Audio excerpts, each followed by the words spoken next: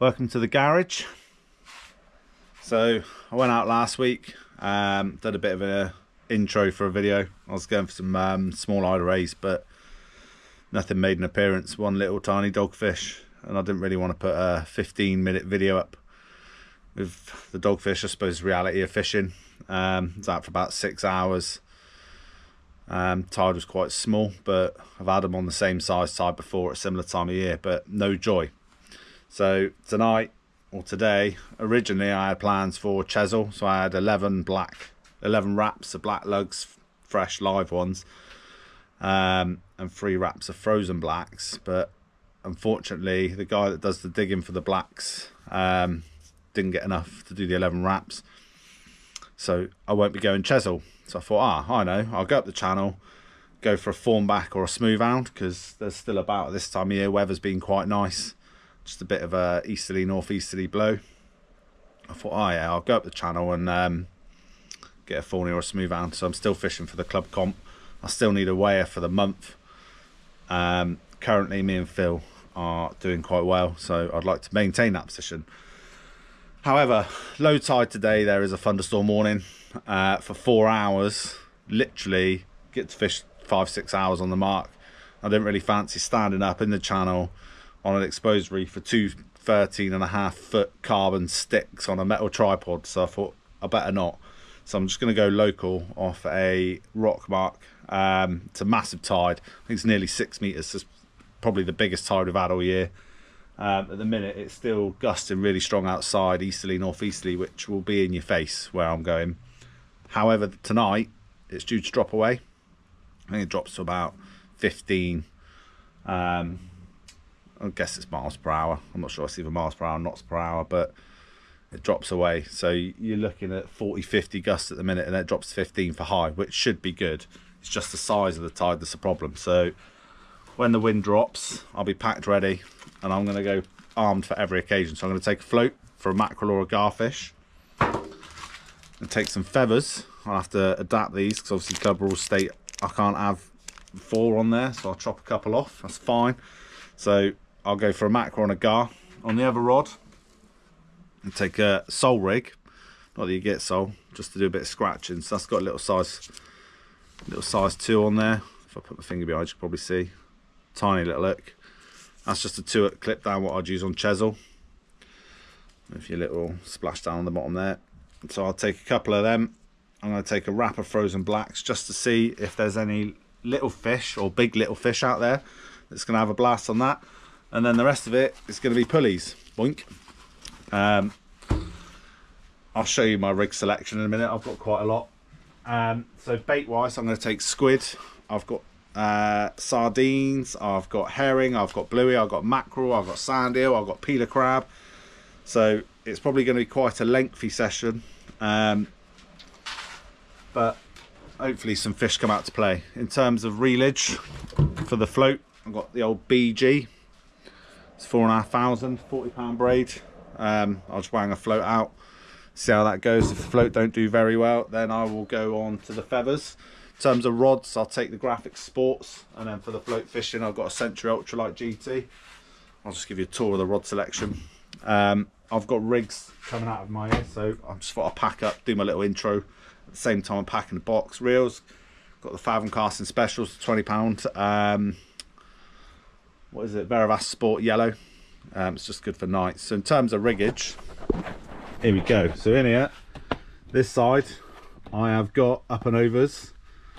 This one, I've got 2-hook clip downs, up and overs, pulleys. What have I got in there? They're bream rigs for the rock mark down on Portland. In this one, bear with me, I have got more beach rigs, more sole rigs. Obviously you can see the little beads on there. Mainly clip downs again, variations of clip downs. This one, I've got more. So I've got pop-ups, I've got clip downs, you name it, I've got it in there. This one, I've got flounder rigs. This one, I've got wire traces for spur and tope. This one, flounder rigs. And then I've got a bucket full of tope rigs in there. And conger eel rigs, literally, get to the bottom, I'll pull them all out. loads of them, hundreds of them. Boink. And then if I come down here, I've got another bag full of rigs here as well. Fucking rigs everywhere, look. It's easier bag nor bar rigs. See them in there, little tiny hooks again. Use them on Chesil, they're alright, not too bad. And then rod wise, got the old M4s, they'll be staying at home tonight. Ultralights, estuary rods, sports, tucked away right in the corners of mullet and gear, and then a couple of tripods. So I'll try a bit of everything, try float, try feather. I'll try everything today just to get that fish in. I'll see if I can find a tree, see how gusty it is outside. You won't be able to hear it because I've got the wind thing on, but you can probably see the trees up there giving it tits. So hopefully when that wind drops away, I'll be departing in the car and off to catch some fishies hopefully. Just realised the camera makes me look fat. Anywho, right, let's get this box pack ready to go, and then I'll let you know how I get on when I get down there.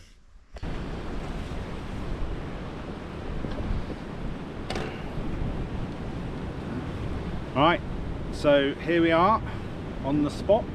So originally I had a light rod with a spinning reel, float and some feathers, etc. Binned that off.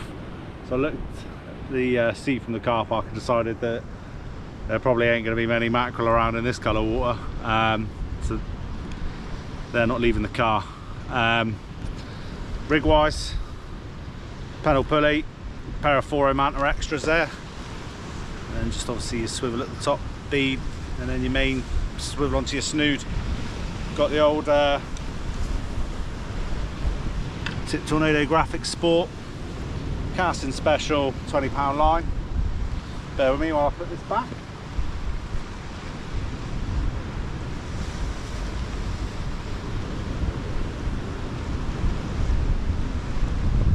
Right, so obviously this is plan B. So with plan B, I've got mackerels, squidicles, pilchards, and when I say I've got bait, that is chocolate bait. All I'm going to do, I've got some black lug as well. I'm just going to fire out fish baits and squid baits for now. You can get a multitude of species down here, so you can get your small-eyed rays, spotted ray, bullhuss. Nice summer's day, you can get smooth and wrasse and all that sort of good stuff. So hopefully it should be alright. We're bottom of a low at the minute. I wanted to get here low and just see what the ground was like, see what I'm fishing on. It looks quite weedy at the minute, so I'm probably just gonna have to sit on my hands and eat my lunch while I wait for the tide to push in a bit. It's a big old tide, so I think it's a 5.7, which for us in Devon's a fucking monster tide. If you can see, hold on, the colour of the water in that, it is like, I don't know, what colour would you call that? It's not quite a cup of tea, but it's definitely a milky brown. So it's certainly a good colour. So basically what normally happens is I get here really early, get all excited, think I'm going to fucking bag up a load of fish, and I'll sit here for about 8 hours catching fuck all. Maybe I might see a dog or a rockling. And then later on, hopefully as the tide comes over, it's normally about 2 hours after it'll fish its best. So hopefully by then it should kick off. I'll get baited up, get the rods out, and then hope for some fish. I'll probably eat my lunch first and go from there. The one thing I want to cover off is when you're fishing rocks, you'll see a lot of anglers on YouTube and all that fishing off of rocks, and a lot of them cover off safety. So I thought I'd do my little bit, so if someone falls down here and dies, then they should have watched these fucking 2 minutes on YouTube to potentially help them. So trousers, I've got Rab, so I don't know if you can see that, they're stretchy but they're quite tight. So tight and stretchy, reason being, if you go in somewhere like I don't know where to say, somewhere where you're walking through bush, so like, I don't know, Stairole Bay for example. I'm not a Stairole Bay, but if you're at Stairole Bay or somewhere like Start Point, where else you got, there's a few marks around that are similar to that, but I don't want to reel off a load of names because people will get shitty.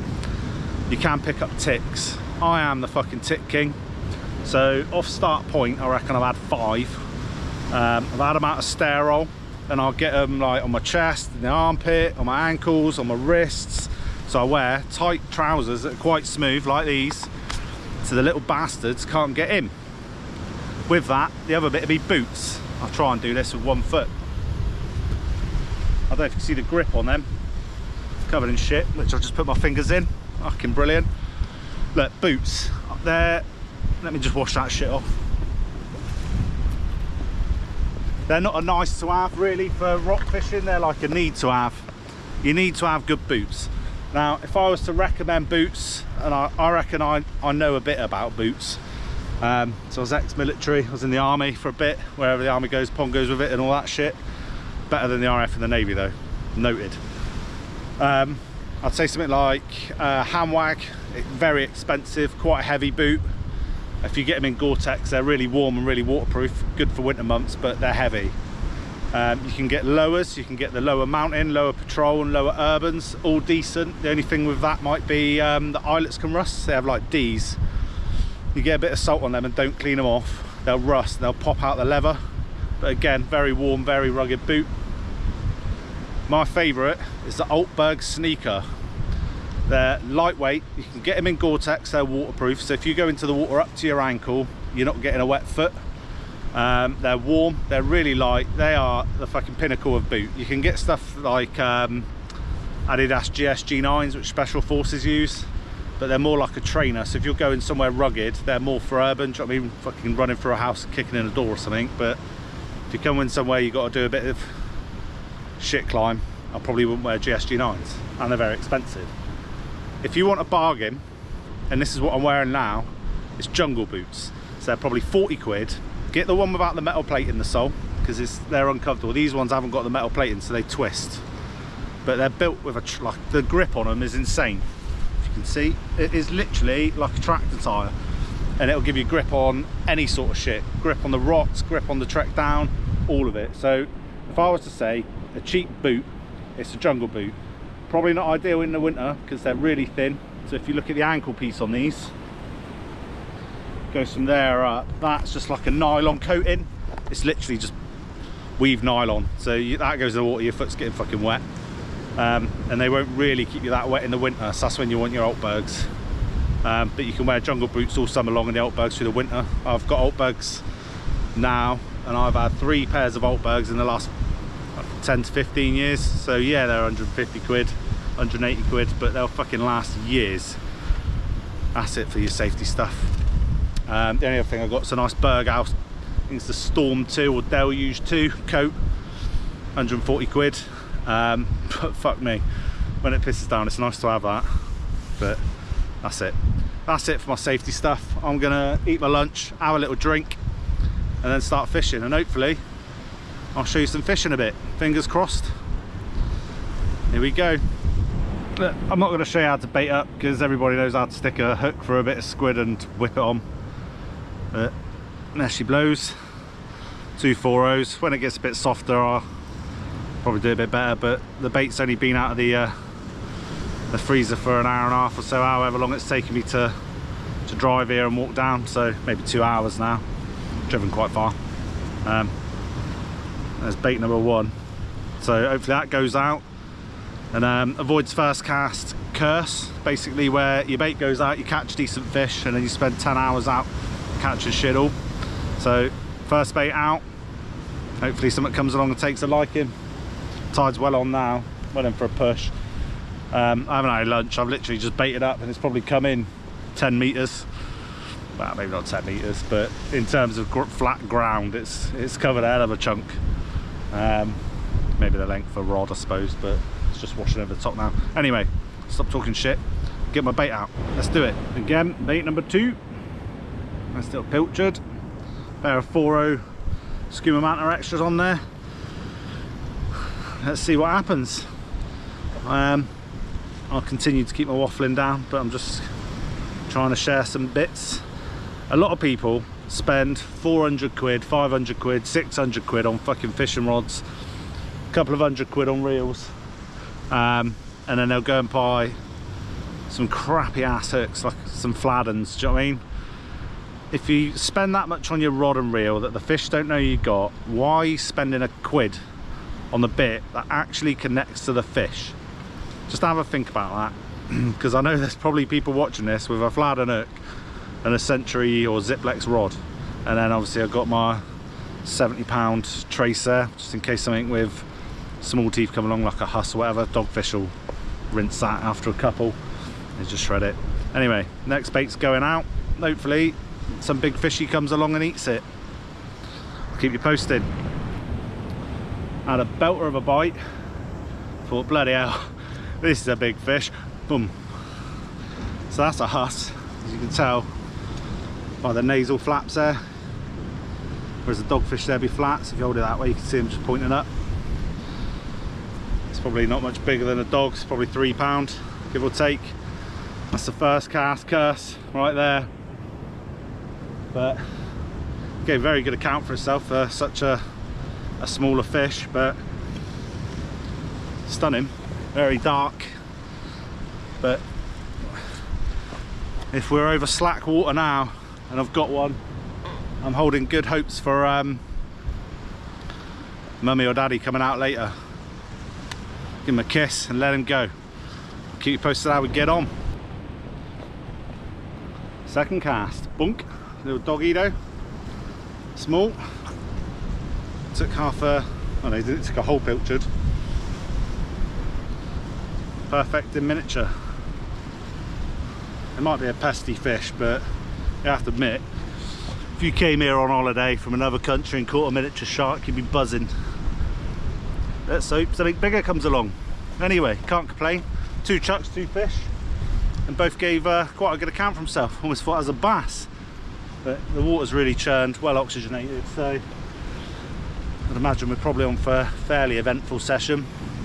2 casts, 2 fish. Let's hope it stays like that. Fingers crossed. Keep you posted how we get on. Whoop. Doggy number 3. Tail it. Okay. Right.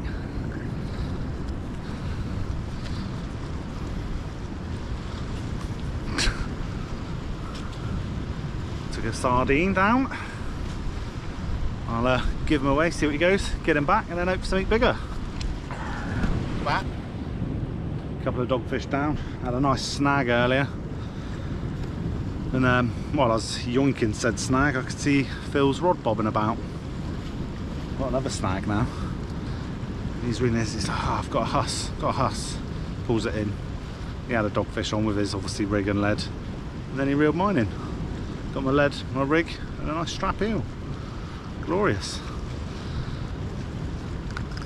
I'll get this one back.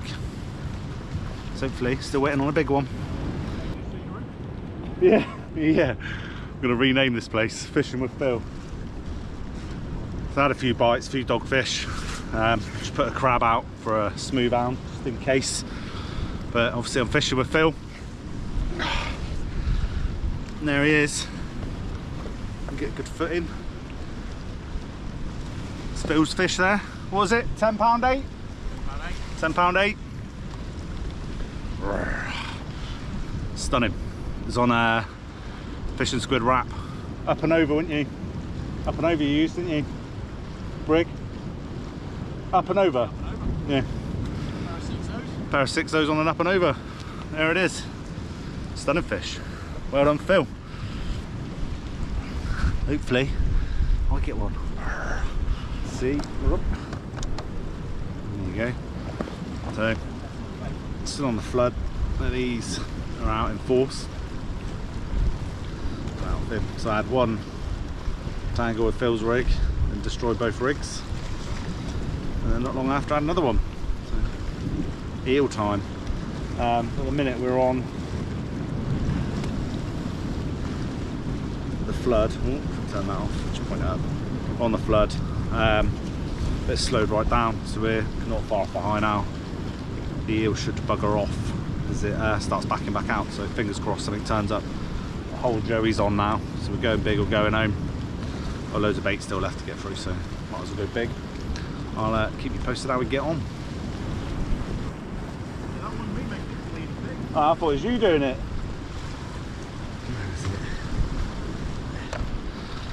So a few hours, well I say a few hours, must be nearly 12 hours in, nearly home time. You can hear Phil's ratchet in the background, just had a line screamer. Had about 1 million dogfish, quite a lot of huss, the same sort of size as dogfish. Oh, we've got a bite, hold on.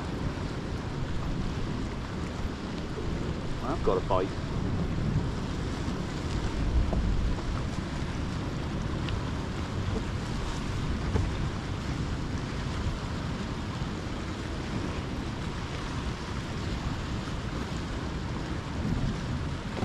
Anyway, loads of dogfish. We were watching the rod. It was giving it slack and jiggle jiggle and slack and jiggle jiggle.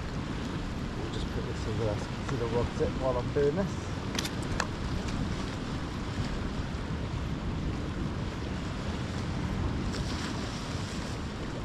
That'll do. Anyway, watching the rod go jig jig jig. Bit slack, jig jig jig.